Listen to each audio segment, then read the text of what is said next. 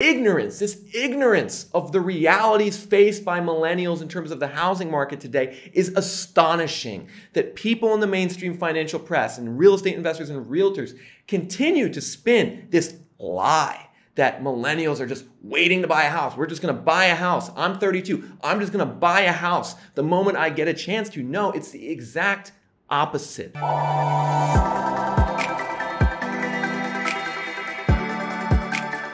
Millennials are going on strike from the US housing market in 2022. This is both a short-term trend and a long-term trend. Millennials increasingly dropping out of the housing market, demanding less real estate, and turning into a nation of renters. In this video, I'm going to give you the stone-cold hard data on this trend of how millennial demand in the housing market is dropping like a rock over time, and how this is going to be a big problem for the sustainability of today's housing market, because so many people erroneously believe that millennial demand is strong. In fact, the Wall Street Journal just came out with an article called "Millennials Are Supercharging the US Housing Market." I'm going to pick that apart in this video. So many people believe this false narrative, but when you look at the cold hard data from the US Census Bureau on demographic trends, housing demand trends, which I'm going to show you this data in this video, you're going to see the actual reality is that millennial demand in the housing market and young adult demand is weak, and that weak demand is going to cause a crash. So without further ado, let's get into the data on this, folks. And so we're going to start things off with an article from the Wall Street Journal titled "Millennials Are Supercharging the US Housing Market." The article goes on to say, for years, conventional wisdom held that millennials would become the generation that largely spurned home ownership. Instead, since 2019, when they surpassed the baby boomers to become the largest generation, they have reached a housing milestone, accounting for more than half of home purchase applications. The generation's growing appetite for home ownership is a major reason why many economists forecast home buying demand is likely to remain strong for years to come. And all right, I think a lot of you are familiar with hearing these arguments in the mainstream financial press from realtors. Lots of people claim that there is supposedly robust millennial demand. Millennials, the generation born from about 1980 to 1996, comprising an age range of 25 to 40 years old. The narrative goes that we have so many millennials, 72 million millennials in fact, and that they are the largest generation and that they are going to propel the housing market forward for years to come. I'm here to tell you right now, this narrative is complete crap, and anyone selling you this narrative is lying to you about the fundamental demand for the US housing market. And there's really three principal data points and indicators which suggest that millennials, rather than propping up the housing market, are dragging it down. And I'm going to run through these points one by one in this video. And the first one we're going to start with is declining housing demand from millennials. That's right. Millennials are demanding less real estate and less housing today than they did 30 years ago. So look at this graph, everyone. We're tracking the number of households in America by different age segments. And the yellow line is the 25 to 44-year-old age segment, which roughly corresponds to today's millennial generation. You can see that there's been about 41 million to 43 million households in this millennial age segment since 1990, going all the way through 2021. Now, before we get into what that number really means, the flat number of millennial households, I think some of you are asking yourself, wait a minute, what's a household? Well, it's very simple. A household is simply anyone that occupies an apartment unit or a home. And it could be 3 people living under one roof or 1 person living by themselves. But basically, a household equates to real estate demand. Think of a household as occupied homes or apartment buildings. And we can see very clearly that the amount of apartment buildings and homes occupied by the 25 to 44-year-old age segment in America has stagnated over the last 3 decades. So just wrap your head around that, folks. Right now, in 2021, we have the same amount of real estate demand coming from young adults that we did in 1990. And so I think some of you might be saying to yourselves, right, like, how is this the case? If we're not seeing an increase in demand for real estate in terms of home buying and apartment living from young adults, who's actually living in real estate and housing units in America right now? Who's doing that? It's a simple answer, everyone. There's 2 big age segments that have grown over the last 30 years. While 25 to 44 has stayed flat, 45 to 64 has surged, and then particularly 65 plus seniors have exploded over the last 30 years. Quick 5-second commercial, everyone. If you guys are enjoying the data in this video, please just smash that like button. That's the best way to support this channel. In 1990, we had 20 million senior households demanding real estate. Now we have 36 million senior households demanding real estate. And so rather than the growth of housing demand in America being propelled by millennials, people in their 20s and 30s, it's actually being propelled by seniors and baby boomers. This is the first point that you need to etch into your brain about the US housing market and the future of real estate demographics in America. It is not at all about millennials. It is about seniors and baby boomers. America is aging. We're getting older as a country, and more homes are being owned by people who are 50, 60 plus. That's the reality of what's going on today. But that's just the first problem that we have with millennials in the housing market right now. That's just the first thing, that they're demanding less real estate. The second problem, which might even be a bigger problem, is financial. Quite simply, millennials aren't doing so great from a financial perspective. They're not saving very much money. They have a lot of debt, and they really don't have the funds and finances to afford to buy a home. And you can see that exemplified on this graph. We're comparing 3 key lines here, everyone. Pay attention to what these lines are because it tells a very interesting story. The yellow line is the typical down payment for a home in America at a 5% down payment for a typical, let's say, FHA loan. And that typical down payment was around $5,000 in the late 80s, early 90s, and has since tripled to $16,000 in late 2021. So the typical home in America, 5% down, you need 16 grand to purchase the home. Well, obviously that's gone up a lot, and that's a big problem, everyone, because we can see here that the savings amounts for 35 to 44-year-olds, the blue line, and then less than 35-year-olds, the orange line, the savings amounts that these millennials, these young adults have in the bank has barely grown over the last 30 years, according to data from the Federal Reserve Survey of Consumer Finances. We see savings amounts stagnating while the down payment is going up, and this growing gap between the down payment and the savings amount means that more and more millennials are just priced out of the housing market. So even if a millennial did want to buy a home, say they did want to establish their own household and buy a home,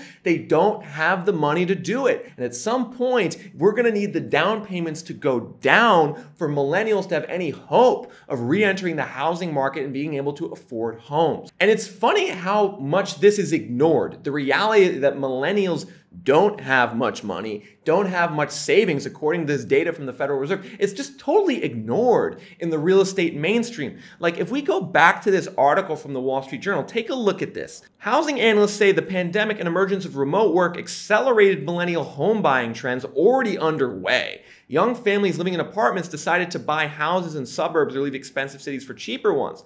Millennials who already own homes traded up for more space. That paragraph in that article is talking as if millennials have money. You need money to be able to move to a new city. You need money to be able to change your situation. You need money to buy a house. And very clearly, the data we just looked at is showing millennials don't have the savings and money to do these things. And this ignorance of the realities faced by millennials in terms of the housing market today is astonishing. That people in the mainstream financial press and real estate investors and realtors continue to spin this lie that millennials are just waiting to buy a house. We're just going to buy a house. I'm 32. I'm just going to buy a house the moment I get a chance to. No, it's the exact opposite. We're not demanding as much real estate. We don't have enough money to afford the down payment. But really, I actually think the number 3 reason why millennial demand is going down is potentially even the biggest.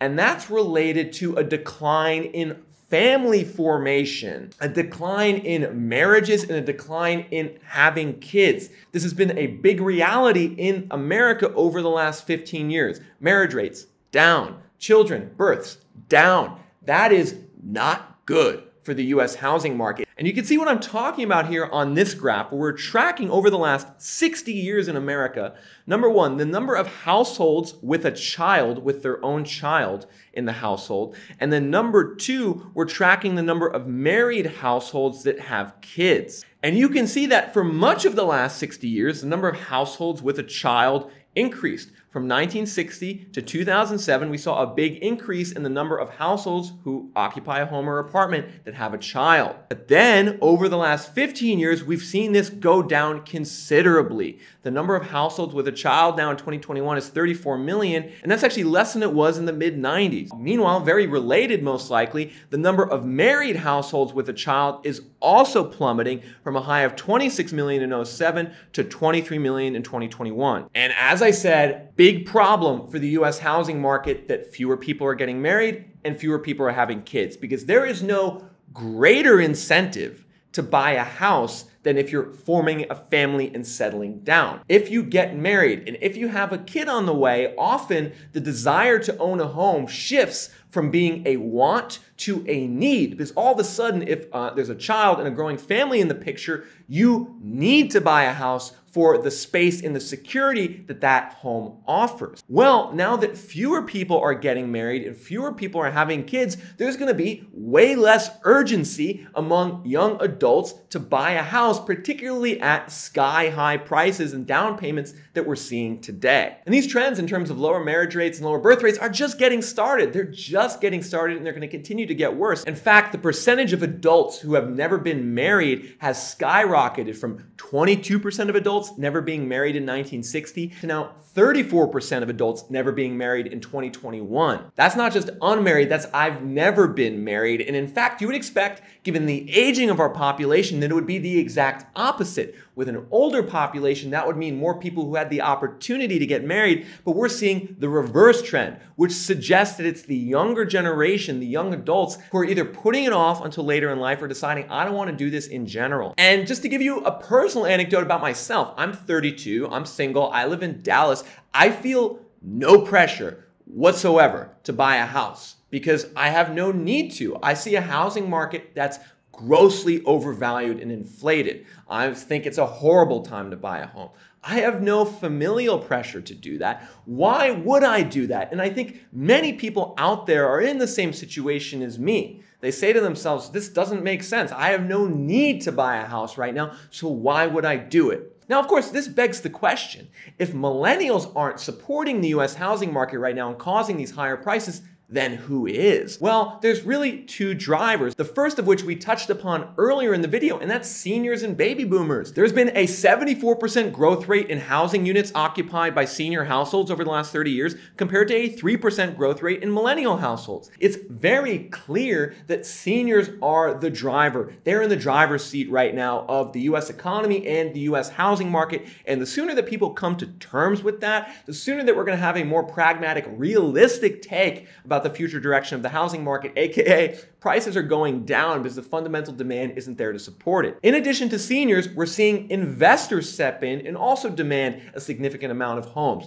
I've also covered this in recent videos. I'll have a link to the video on investor demand in the description below if you want to check it out. But now, according to Redfin, nearly 20% of all homes in America are purchased by an investor. That's more than triple the rate of 20 years ago. And in some markets today, like Atlanta and Phoenix, nearly 1/3 of all homes are purchased by investors. And so the next time anyone in real estate tries to tell you that you should buy today because there's gonna be so much millennial demand pushing prices up into the future, just reference this video to them. Tell them, actually, no, it's seniors demanding real estate. It's investors demanding real estate. It's demand sources that likely aren't gonna be fundamental in the long run. Seniors are going to start to move in with their children or move to nursing homes or die, unfortunately. That's gonna lower housing demand. Investor demand tends to be very fickle. It comes, pushes prices up, it goes, pushes prices down. And so these two demand sources are creating the illusion of a robust, strong housing market. But for a robust market, you need the young adult segment to be able to participate, the 25 to 44-year-old millennial segment. And as we saw in this video, that is clearly not happening due to lower housing demand from millennials,